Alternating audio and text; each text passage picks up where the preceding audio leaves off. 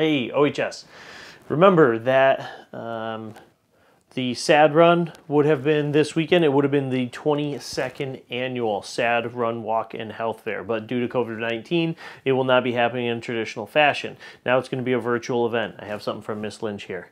You can pick a place to run or walk, put on your favorite OHS attire, and be part of helping our S.A.D. chapter raise money for an after-prom party for the class of 2020.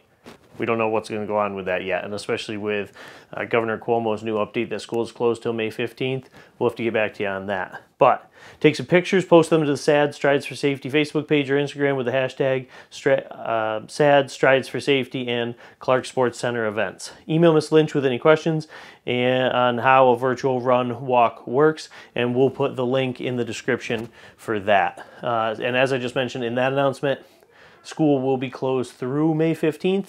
I'll post an update on meal drop-off points and times, as I think we may add something to that. We can get more details on that, and I'll add that to tomorrow's video, and of course have that in the description. If you would like to be part of Link Crew as a sophomore or junior, currently sophomore or junior, for next year as a junior or senior, make sure you email Miss Lutzik. Again, the Echo has been finalized. Thank you for everybody who contributed to that.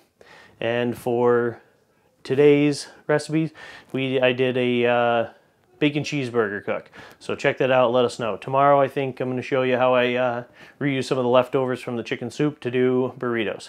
Take it easy.